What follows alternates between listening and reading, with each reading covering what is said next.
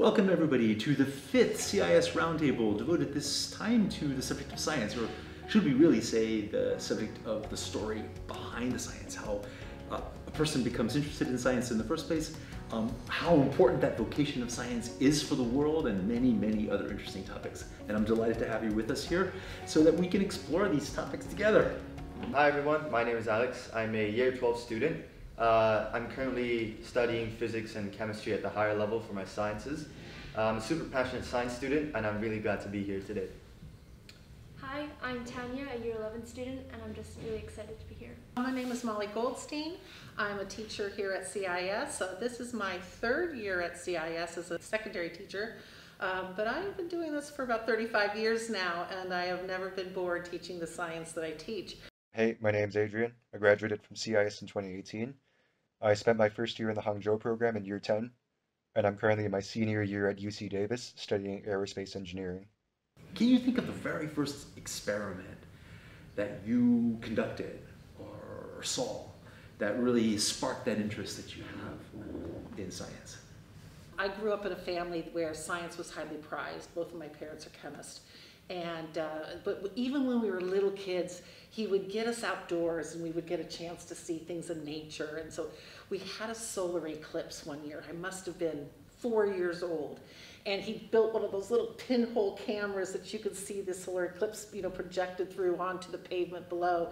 And for the first time, I was really aware of something beyond just my little neighborhood and something beyond bigger than that.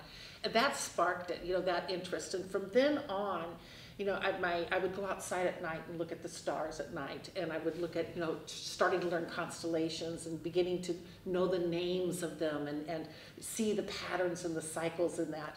When I was a child up to I'd say probably year 10, I was really into evolutionary biology. Mm-hmm. I think how I really got into that was when I was really small, like 3 or 4. My parents took me to a beach, and then so within that beach there were so many things. There were certain crabs, there were certain algae that was on the sand, and I just felt really curious as to what all of them, what linked them all together. The fact that on this earth there's so many different species, there's so many different families of organisms, what really connects all of them together, that really drove my curiosity to really discover how all these mechanisms of life were built up. So when we were in year 3, I think I was about 7, we came to secondary, and this was to me just a mysterious monolith that I had never been to before. And we went into a science lab. I don't think the new tower was here yet. And there were just all these amazing contraptions, like the ones you see in the room right now, and all these diagrams and models, and I was just awed.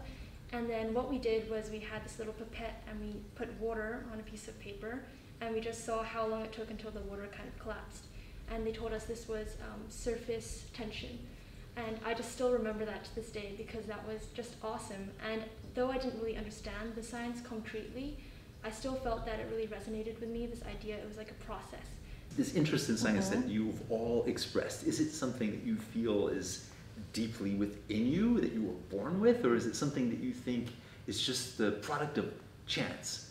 I fully believe that as humans, just entities unto ourselves, we are vastly curious.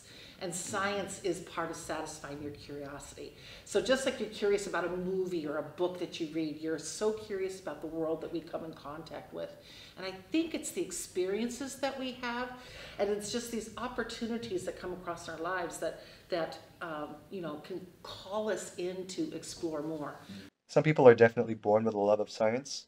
Others are drawn into the rabbit hole through exposure to STEM education. But I think regardless, the best way to spark and maintain interest in STEM is through visual and interactive, education.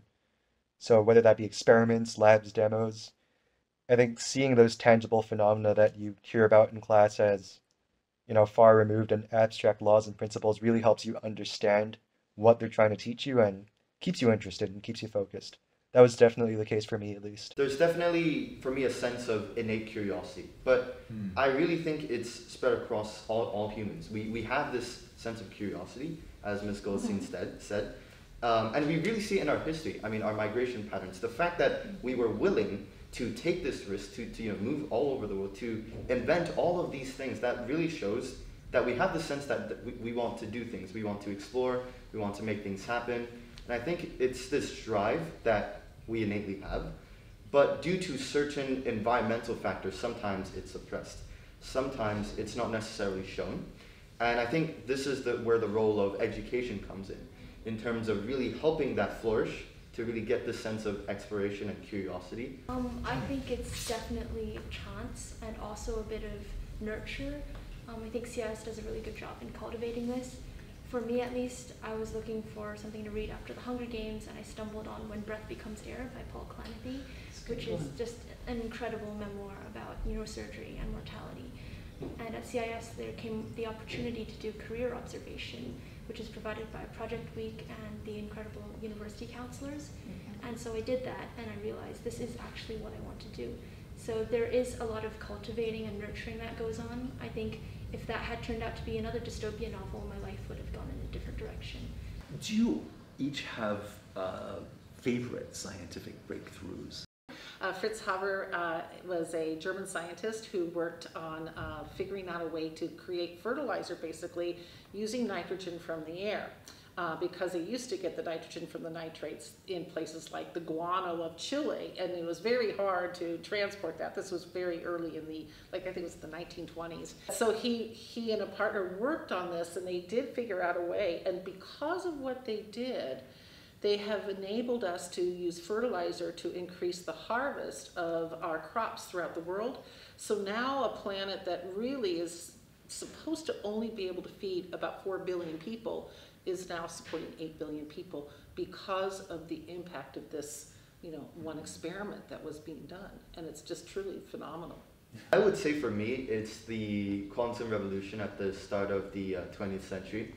It's a very interesting period of time for me because during that period of history, before then, you had physicists who thought that they'd figured it all out.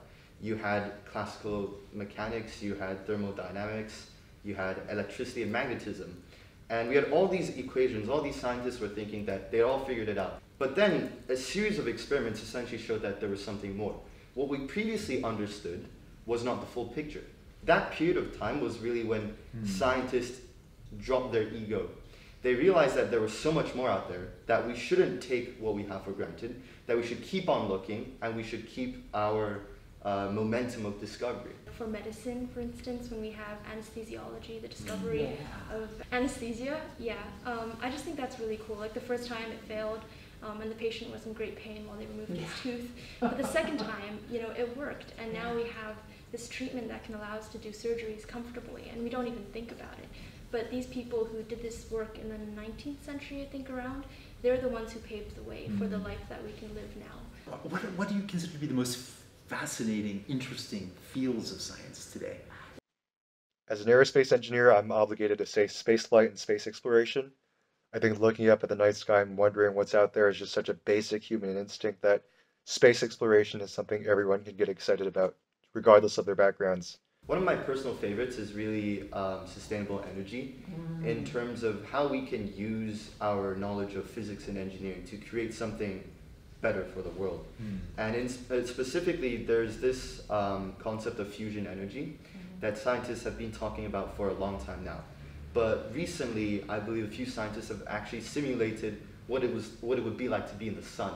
So they built a mini, almost like you can think of it as a nuclear reactor where they've managed to make fusion happen. This is just like an initial step, but the spark is there, right?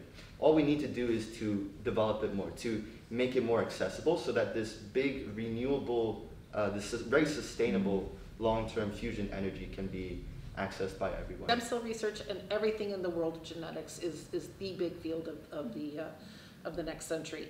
And I also think, you look at biophysics, and you look at the ability for us to connect maybe even to our own brains, nerve cells, and into our nerves itself, to mechanically connect to them, to repair people who are paraplegic, or walk around again. I mean, this is cutting edge technology. This is what's happening today. But are there limits to what we can know?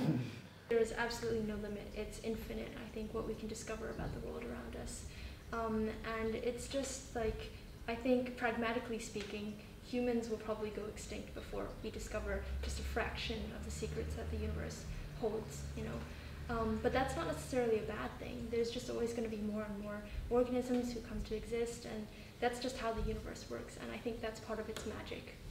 Do you feel like there's an ethical dimension that we have to bear in mind when we're engaging in science? There's no good science and there's no bad science. What differentiates things that make a positive or negative difference is really who uses it and how they use it. I think we've seen many examples in history where science has been used for bad. And I think that as scientists of the future, what we really need to do is to have certain governmental structures, social structures, to oversee what's going on in science right now. I play devil's advocate a little bit here because if you take a look historically in World War II, with the development of the hydrogen bomb and of course the atomic bomb, Edward Teller was a theoretical scientist. He was pure science and he just did it for the joy of learning. And yet it was his government that pushed him into working on the atomic bomb to bring his knowledge to that project. I think it's a two-way street. It's a human responsibility. So yes, scientists, and yes, government, and yes, everybody has a human responsibility to care for one another. Mm-hmm. Yeah. It's much easier for science to do harm than it is to do good. Not out of malice, but just out of recklessness and carelessness. So I think it's important to ask yourself if what you're doing is ethical and whether or not it can help people. I also think an important part of STEM education is appreciation for society and culture, because I think ultimately that appreciation helps you better understand the problems that you're trying to solve so you can solve them better. What message would you want to share with students at CIS about science? Just say listen to the science. Like there's a lot to learn, and I think once you start approaching science you realize that there's so much we don't know, and your textbook could never possibly contain everything you're ever going to learn about the universe and the secrets that it holds. And that's just very exciting. So maybe you'll be the next person who discovers something incredible about the world that we live in. I think there are broadly two aspects to science. One is the more visual aspect of science, the colors, all the things that people can visually see, and that's what really inspires them. And the second aspect is the more rigorous aspect, all like the math, all the research that goes behind this visual concept. And I think a lot of the times people are too like absorbed into this rigorous aspect that they forget the joy of science, the joy of discovery. So I think my message would be to really keep in mind what science is about. It's about the joy of discovery and how we can use these discoveries to put them to good use, to improve the lives of others, and to also intellectually feel more empowered that we know more about the world that we live in. I think advice I'd give to a year 9 student would be to try as much as you can, and don't be afraid to reach out to people who are further along in their careers, because they'll definitely be able to give you good advice that only comes with experience. Also, don't feel pressure to choose a single area of study at such a young age. That ties into trying a lot of stuff, is to figure out what kind of things you like and what you don't like, because science is a broad field. It really is keeping ourselves surrounded by nature, by curiosity, and the ability to touch and interact with nature. And I think the more we can bring that into the classroom and the more we can bring ourselves out into nature, that's going to be what's going to keep us in contact and give us that joy that we want, which sparks the curiosity, which makes us wonder, which makes us want to ask the questions, which then leads to the experimentation and the rigor that goes with it.